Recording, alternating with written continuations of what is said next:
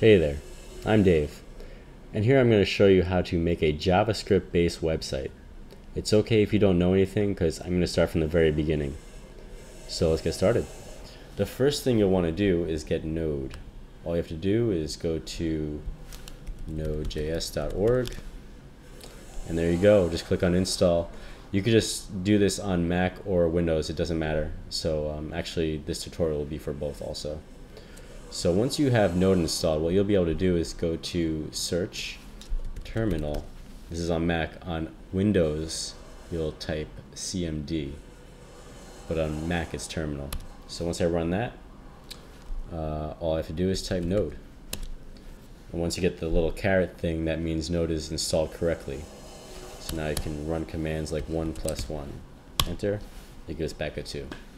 And that's Node. So next, what you'll want to do is download the basic code for a website. We're not really going to code it today, but I'm going to get you up and running, and then in future videos I'll show you how to actually change that code and write your own JavaScript. But for now, we'll just download a bundle of JavaScript that's already been written by the open source community, which lets you make a website right away. All you have to do is download it. So what we'll do is search for that.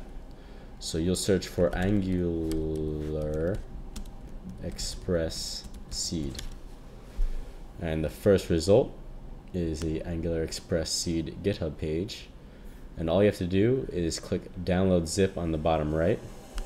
Click that. It downloads it to your downloads folder. Let's open up that zip file.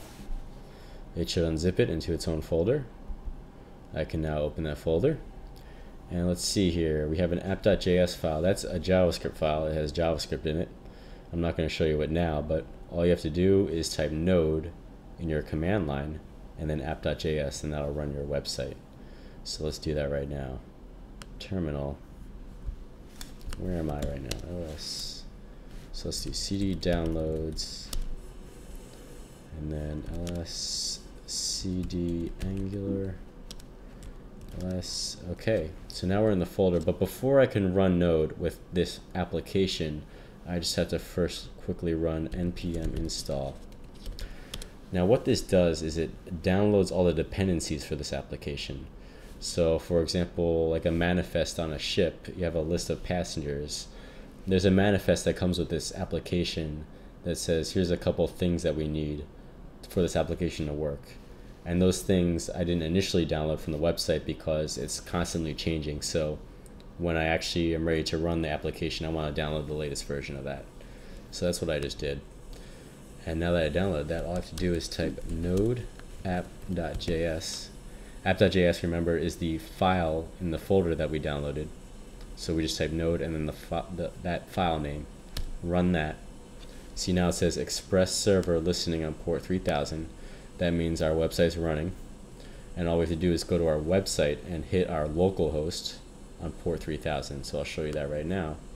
Type localhost host 3000, enter, and that's our website. That's running locally right now. So here's in the terminal, as you can see, there's some stuff popping up here. That means the website's being downloaded. But what we can do is we can edit this website now. Let's see if we can edit that. Hold on here. Let's go back to the Finder. Let's go into routes, api.js, open with Sublime. Great text editor, by the way. I'm going to change Bob. I'm going to change it to Dave. Save that. Go back to the terminal. Control-C to stop the web server. Then just type node app.js again. Run it. It's now running. Go back to your browser and refresh.